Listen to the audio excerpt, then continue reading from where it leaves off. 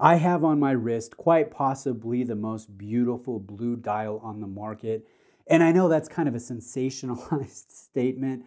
No, I'm not trying to do clickbait here. Let me add a caveat. This is the most beautiful and exquisite and sharp blue dial on the market that is relatively affordable and relatively attainable. I think if you ask watch collectors what is the best blue dial on the market, they're probably going to name a few different usual suspects, I think chief of which is the FP Journe Chronomet Blue. And this one is a beautiful piece, but it is no longer available. It is incredibly hard to find and sells at a premium on the secondary market of about $100,000. So really, I mean, it's not something that a lot of watch collectors are even considering right now.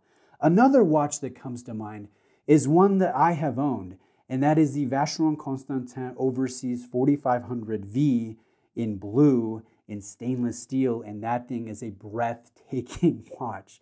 The dial is so nice because, yes, you have the darker royal hues of blue that almost border on purple, but then you get the sun ray in specific lighting scenarios, and you also get that lacquered finish, so it is very dynamic and very well executed. So that one, again, very hard to come by, especially at retail price. And right now on the secondary market, I believe it's trading for about 30 grand. So again, not very available, not very attainable, not very affordable. That brings us to this Grand Seiko, which in my opinion, again, I'm not trying to be sensational here. I'm not trying to do clickbait. This is every bit as beautiful and breathtaking as my experience with the Overseas. And I've not owned the FP Journe, but it's right up there in terms of the quality and the light play and the depth and the brilliance that watch displays. So this one retails at $6,800. It is a limited edition, so eventually this will sell out, and I'm sure the premium on the secondary market will increase a little bit. I wouldn't say more than 10 grand. You look at the previous Peacock, and that one is hovering between 8 and 10, and I think a similar projection is safe to assume with this newer Peacock with the blue dial. And just the fact that you can get something that's still fairly limited, that's still special, but has that depth and brilliance, and it's under 10 grand. I mean, that's just something that doesn't come around very often in this hobby. Now, am I trying to say that Grand Seiko is as good as Vacheron Constantin and FP Journe, specifically those two watches that I mentioned? No, I'm not trying to say that. Again, I'm trying to be objective here. But one could make a serious argument that this actually exceeds the other two watches in specific areas, but not as an entire package, if that makes sense. So what makes this blue so good? I've kind of rambled about this. Well, really, you got to get the shade right. You got to nail that color down. And it's not the lighter, powder blues and baby blues, almost bordering on silver. Those are cool. No, this is a serious blue. This is a dark blue. This borders on purple. This is a royal blue. And that shade is hard to pull off. As we see on the market, there are not a lot of great executions in this hue of the color spectrum.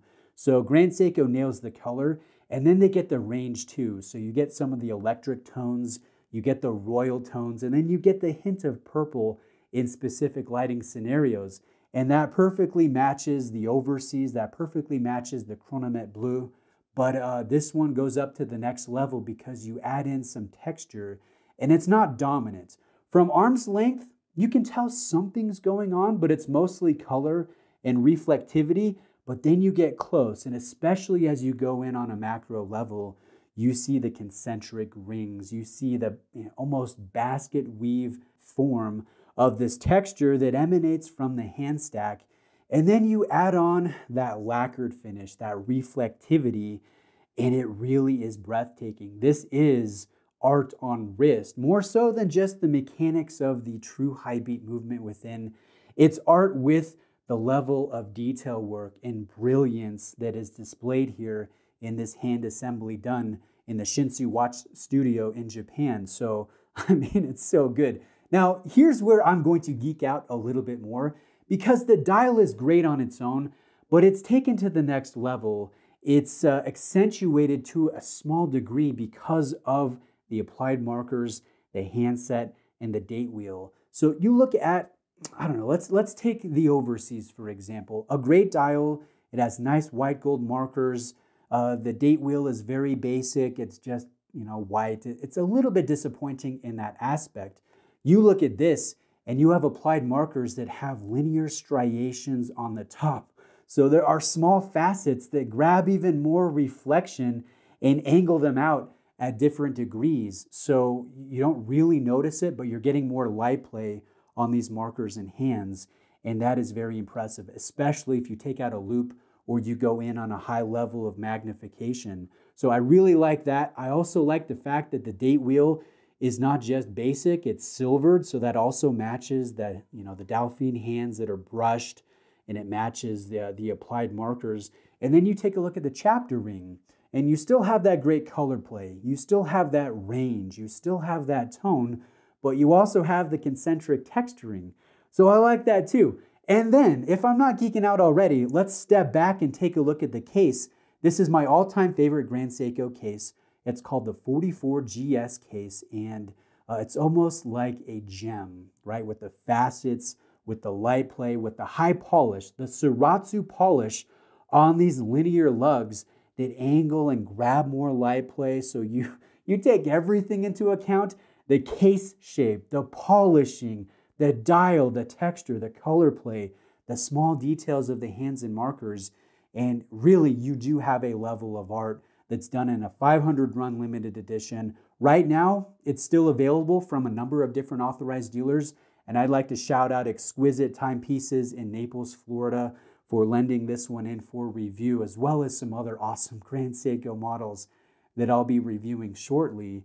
But yeah, it's still available. And again, it's under $10,000. And you compare this to an overseas at 30 grand or a Chronomet Blue at about 100 grand. And I think if you genuinely asked a lay person, not a crazy watch collector who knows secondary market values, you just asked somebody an objective, what do you think of these three? Do you think they're in the same price tier? I would argue that the Grand Seiko is going to be right up there, if not perceived as more of a luxury product compared to the other ones. And that might be a little bit wild to say. And perhaps I'm being too dramatic here. Let me rein it back.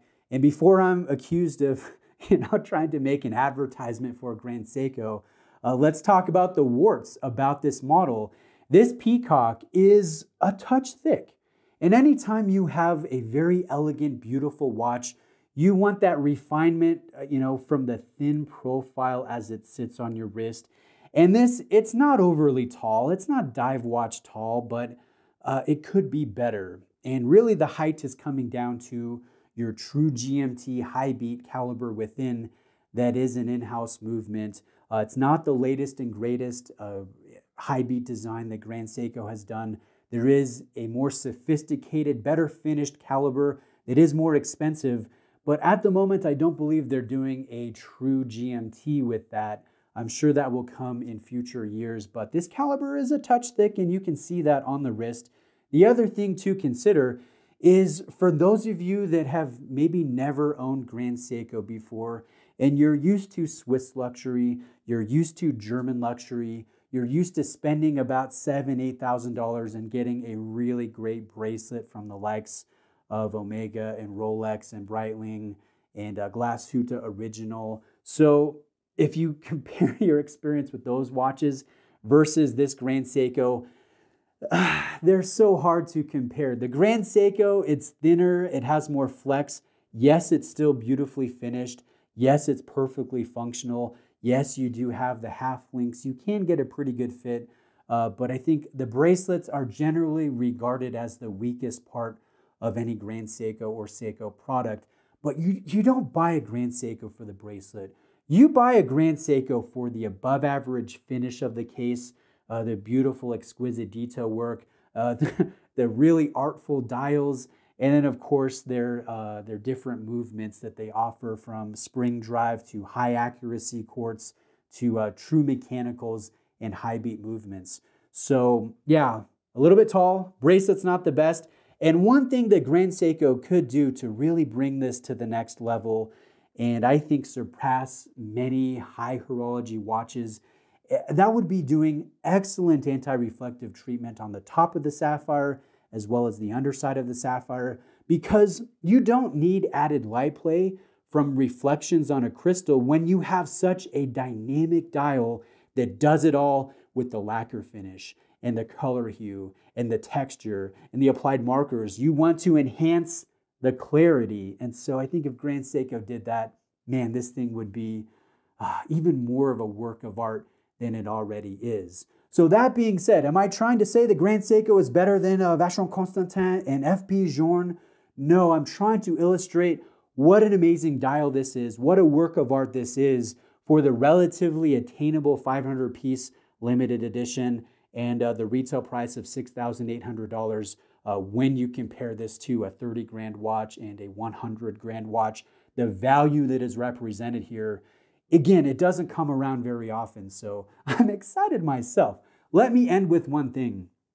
I just bought a Grand Seiko, and I'm really excited about it. It's not the first one I've ever bought, but I'm really looking forward to adding it. It should come in tomorrow as of the time of recording this video in the mail. But man, I'm really tempted to add this one as well.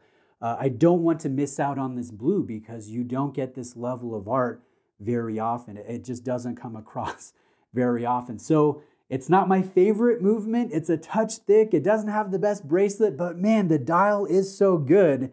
The detail is so good. The color is so impressive.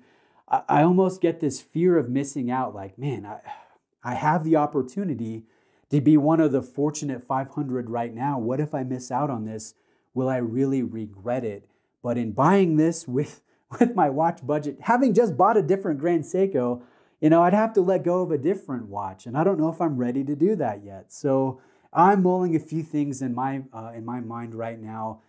It's a lot of fun, this hobby. This one was a beautiful watch. And I'd like to seriously challenge those of you that are still here in this video, the most enthusiastic of the consumer base for luxury watches. I'd like to challenge you to name a blue dial that is more impressive than this one. And I'll give you a budget of up to 30 grand, maybe 40 grand. Anything under 40 grand that you think has more prowess displayed in the craftsmanship, more color play, that's more impressive than this, I'd like you to name it in the comment section, because off the top of my head, I can't think of one. This one is that impressive, and I'm fortunate to have it here in front of the camera and to share it with those of you watching.